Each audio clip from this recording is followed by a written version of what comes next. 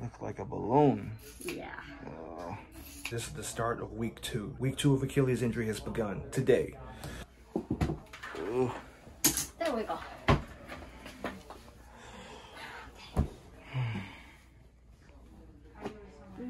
So vacation is over. I'm now back home.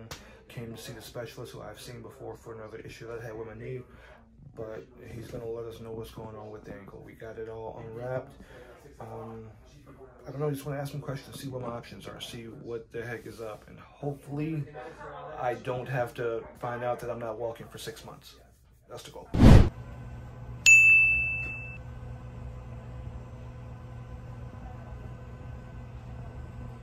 So this is a little different than I thought. The doctor, again, he knows me, so he's keeping it 100% real with me, which is just what I wanted.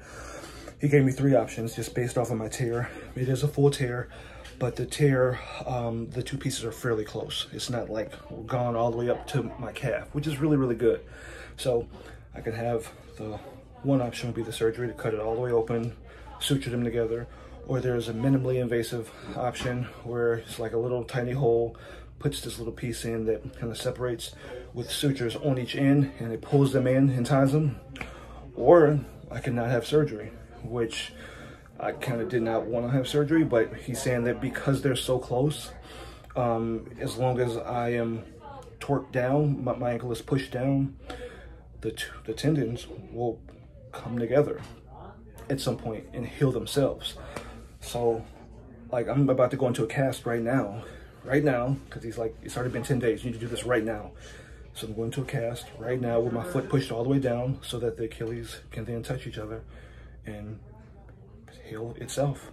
And he said that that's only 8 weeks. So 8 weeks, I'll be non-weight bearing, still using my ride, you know, and then we start the therapy, then we start walking, then I go into a boot. But that's really, really, really good news, because I thought that this was going to be like 7 months of me not walking.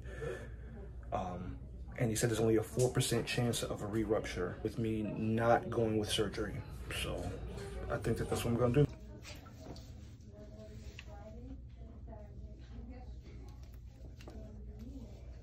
So we're hosting a bridal shower party at the house. Amongst, you know, all the things I told you I could not have happen right now. So I was supposed to be doing so many things for the house, finishing the floors. I have curtain rods I've been hanging. Party starts in about 30 minutes. Everybody else is too short to do it. So I'm gonna take this risk and I gotta figure out how I'm gonna do it. People are starting to show up now. I'm late. Let's do this.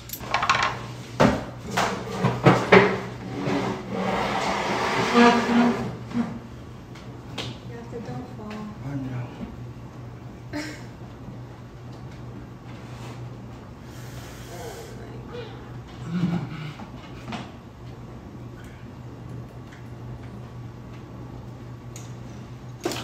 Wow.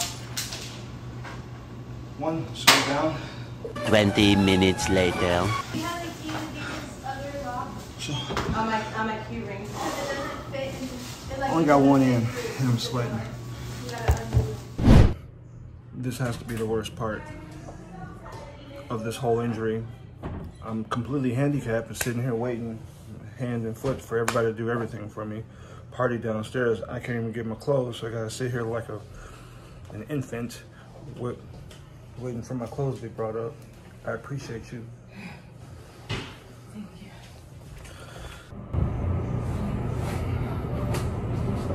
It's still wrinkled, but I can't complain. She gonna yell at me.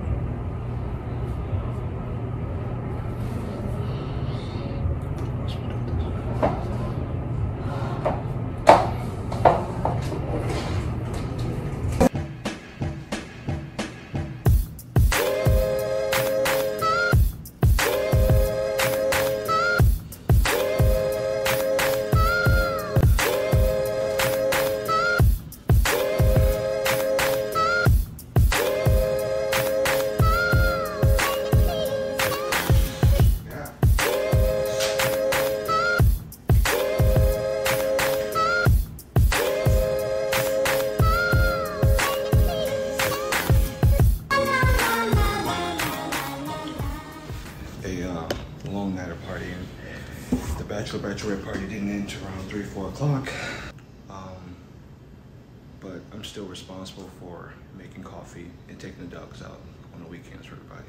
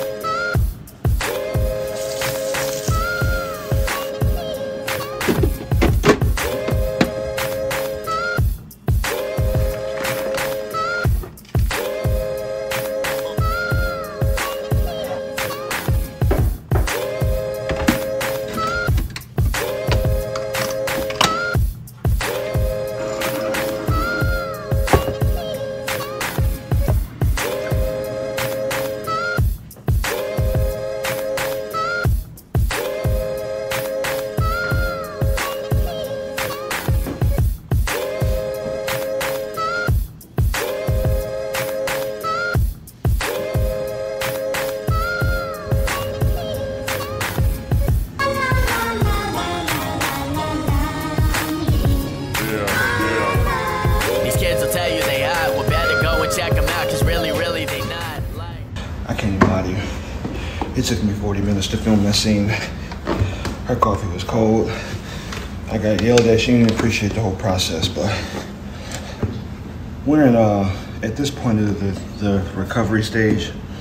Don't nobody care that I'm hurt now. You know, I still have responsibilities. You know, I still got to get the coffee.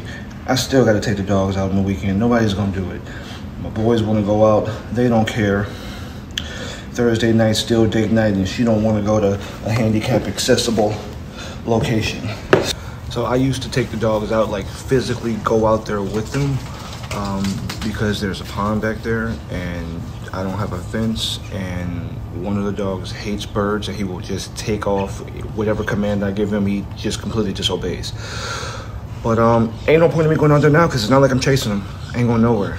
So I just open the door and let him go. Pray for the best. If they go, hope they come back. Don't nobody care that, you know, I'm crippled and can't go anywhere, can't walk.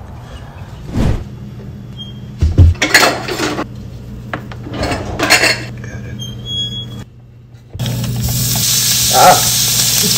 Fine. My weekend responsibilities also include pancakes. So I'm known for the chocolate chip pancakes. Chocolate chip pancakes for the kids, corned beef hash for the ladies. She normally gets regular eggs with her corned beef hash, but since she's been cheating, we've been cheating, today she gets egg whites. I'm not gonna say anything. I'm pretty sure she's gonna yell at me when she figures out that it's egg whites and not regular eggs. Let's see.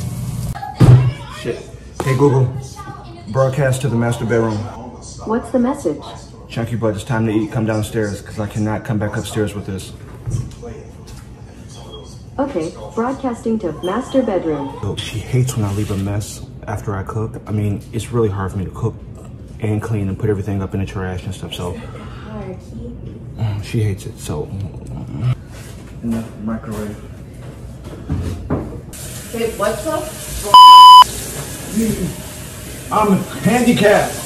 Babe, it doesn't matter. It's hard for me to put all this stuff up and cook. But why is there food all over the back of the wall? Because it popped. It popped on me. What kind of egg is this? Egg white?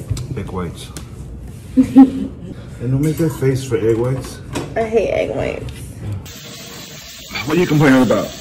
Huh? What are you complaining about? Cleaning because you're crippled. Yes, yeah, crippled. But I just made an amazing breakfast. It was good, wasn't it? Let me, and then this. And this is what I'm stuck with. What the? I think I'd rather starve than clean this. Oh, really? Noted. I'm not cooking anymore. That's fine. You can cook. Oh, really? I'm not cooking anymore either. Noted.